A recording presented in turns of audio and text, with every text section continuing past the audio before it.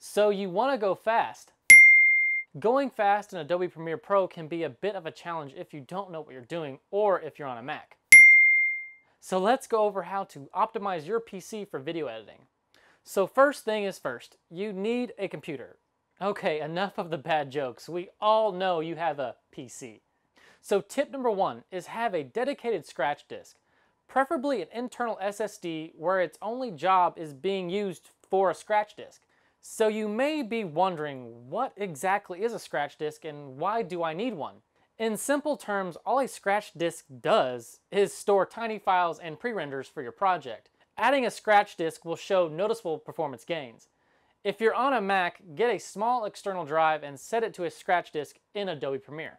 Tip number two is have a super fast project drive. Now this is where a lot of people get confused and where they fall into traps from our advertisers.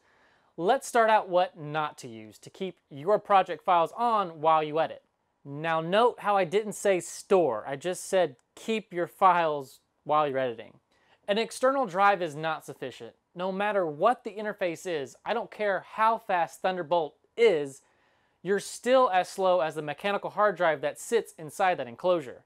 Or even if it's a fancy SSD external drive, you're still limited by the 6 gigabit SATA connection inside that enclosure. So stop with all the Thunderbolt drives rock crap.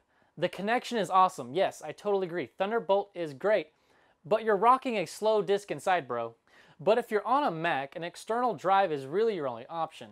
So what we suggest is getting a quad drive external dock with a Thunderbolt connection. Put 4 SATA SSDs in it and put that sucker into a RAID 0 configuration. And now you can get some super good transfer speeds, since RAID 0 stripes each SSD, and in theory you could get 24 gigabit speeds, which is pretty fast.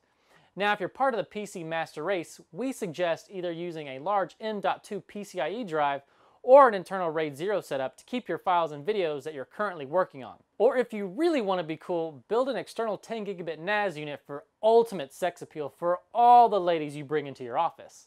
When you're working on your oh so sexy wedding films. Ooh. Having a fast storage device for Adobe to pull from keeps bottlenecks from being the drives, which is most of the time the cause of slow playback speeds.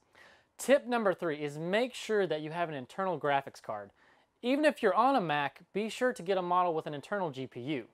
Now in Adobe, make sure you enable CUDA acceleration or OpenGL acceleration if you're using an AMD card. Any decent card will work. There's really no need for a high-end GPU. A GTX 1070 is sufficient for most workloads. Unless you're editing RAW, then a better graphics card will help with processing. Tip number 4 is turn your preview resolution down, either in the preferences menu or by selecting playback quality on the preview monitor. This will make a big difference if you have slow drives. Tip number 5 is have a fast CPU.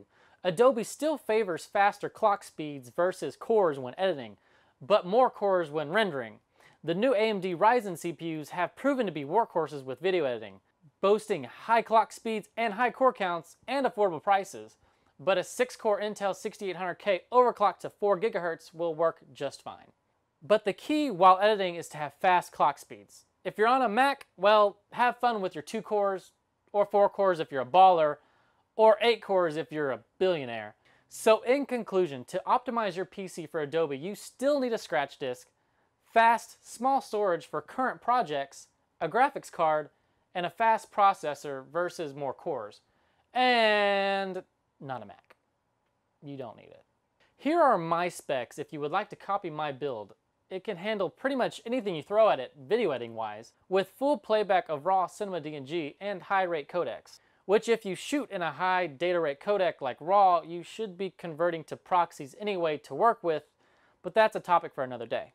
So guys, if you like this video, hit that like button, and if you want to stay up to date with future videos that we do here, make sure you hit that subscribe button.